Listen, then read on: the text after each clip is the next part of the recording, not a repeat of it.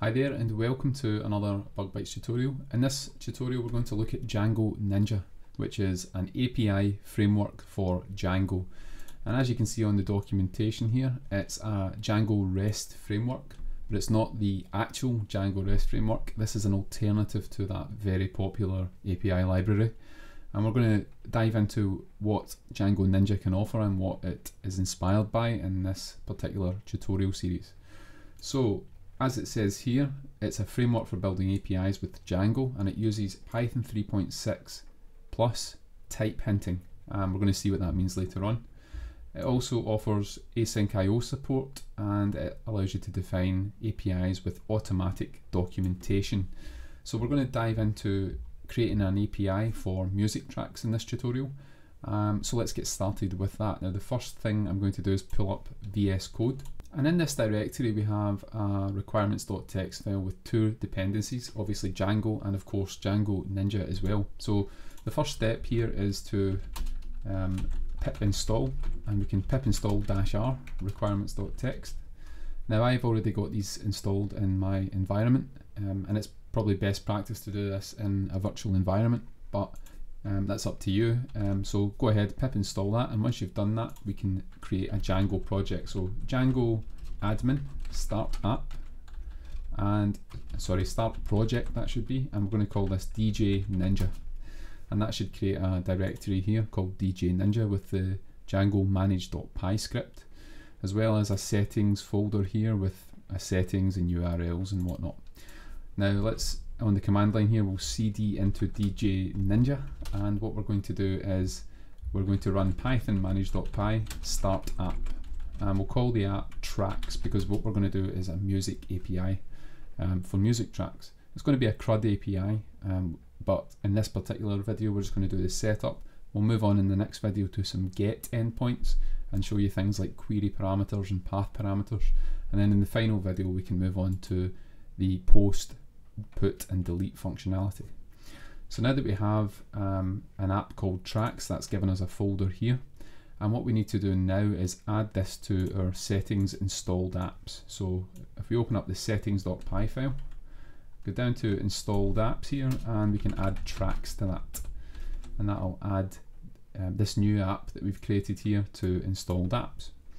Now what I want to do is now show you the basics of Django-Ninja. We're going to create a test route that just returns a dictionary, and what we're going to do is create a file called api.py, and in that file we can import from Ninja, which is Django-Ninja, we can import the Ninja API.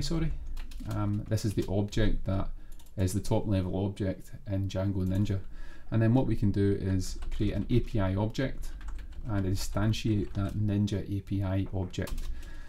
And with this API object here we can create normal Python functions that are decorated with api.get, for example, and we define as a first parameter the route that we want. So this is us now using Django-Ninja. This is kind of similar to Flask, but it's very similar to FastAPI, and in fact Django-Ninja is directly inspired by FastAPI, and it uses Pydantic and other tools to make it very similar to FastAPI. So let's see that in action here. We'll create a test route here called test, and we just define a normal function, and we can take in the request. This is a standard practice in Django. The first parameter to views or API functions is the request object, and for this one it's just a test route, so I will return a simple dictionary with one key and one value, and we'll see if we can get that working now. Now there is one more step here to get this hooked up. What I'm going to do is go to the urls.py, we'll delete this big comment here, and let's import from the tracks.api, we'll import the API object. So what we're doing here is in the tracks app we have an api.py file, so within that we have an API object, so that's what we're importing here in the urls.py.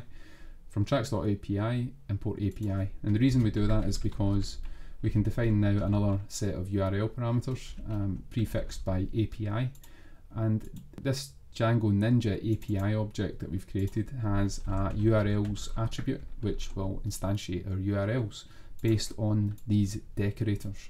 So with that done, we now can test our app and see if it's working. So let's start the Django manage.py run server command. This is the Django development server, which should start up a server. Obviously we've not applied any of the default migrations yet, but we'll do that in a later video. And now we can go to our localhost endpoint. I'll just copy paste that in here. And you can see that we get back the JSON response. And this is actually automatically serialized to JSON from our API root.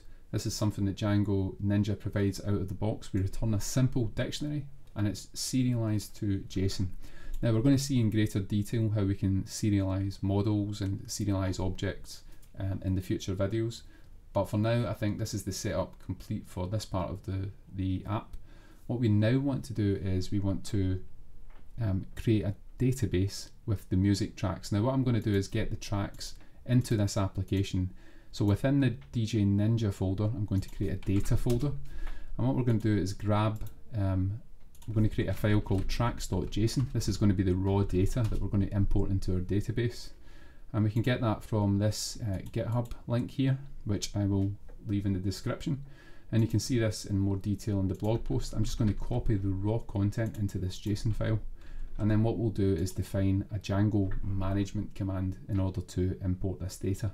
To do a management command, we will create a management folder, and we'll also create a commands folder within that.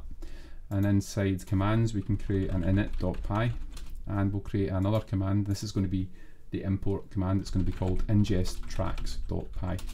So let's paste this content in here, and I will explain this code in a minute, but we have one more step to do on top of that, and let's create a model to represent a track in the database. Now within the tracks app, we have a models.py file, and what we're going to do is create a model here, and I'm going to model this data off of the tracks.json file. So if you look at this file, you see that for an individual track we have 5 fields. We have an ID, we have a title, which is the name of the song, we have the artist who created the song, and we have a duration, which is how long was the song in seconds. We also have a last play. Now you can imagine this data is coming from an app like Spotify, and this particular field, last play, is, let's say, the last time the song was played by anybody or by an individual user. That's another field here. So we can create a model, and I'm going to copy paste this for to make this a bit quicker here. So in the models.py file, we've already got that import. We create a model called track, and it has 4 fields here. I said there's 5, that's because the ID field here is automatically created by Django when you run the migrations. So we also have a title and an artist, which are both models.char fields. We have duration, which is actually a float field because for some reason the data has, for example, 200.5 seconds, so it's a float. And we also have last play, which is a date time field. So with that, I'm going to stop the server, and we can run python manage.py make migrations, and that will create the model in the database. That will create the database table with those columns, and then finally we can migrate, and that will actually go ahead and create all of the data within a SQLite database file. So that is, for the simplicity, we're just going to use SQLite in this tutorial, but this will work with any supported database. And with that, we can now explain about this management command. Now the only purpose of this is just to get the tracks.json data into a database. Most APIs work with databases, not files, so it's a slightly more realistic example. So within this file, all we're doing is setting a path to the data file, loading it in as JSON data, and then for each track in the data, we are taking the last play field here, and we're making it a date time time zone aware datetime object. And then finally we take the key value pairs from each track, and we create a track model with the keyword arguments, as you can see here, for each track in the data. And finally, we use the bulk create command to create all of the tracks from that list comprehension here. So that should create the tracks in the database. We can test this out using manage.py again, and this one is a custom command, and it's called ingest tracks. and that's what we've created here. So that should allow us to, if we look at the SQLite file, now I've got a VS Code plugin for SQLite installed here, so I can open the database, and that should open an explorer down here. And if we look at the tracks table, we should be able to show the table, and then you can see that it has actually imported these tracks here. Not the best view of this database, but you can see it here. Got last play as a date time field, duration, and all the other fields here as well. So that's the SQLite browser for VS Code. You can get that if you want. So now that the data has been created, we're now ready to create real API endpoints in the api.py file. So we're going to do that in the next video. This is the setup video. We've got to the end of that. We've got a database full of music tracks. Now we want to create API endpoints to get all of the tracks and to get an individual track by its ID, as well as look at how to filter these tracks by query parameters. An example of that would be, if you look at the tracks.json, you might want to filter all artists that begin with a particular letter, all artists that begin with S, for example. We're going to use query parameters to do that in the next video. Thank you for watching, and if you enjoyed this video, please like and subscribe, and we'll hope to see you in the next video.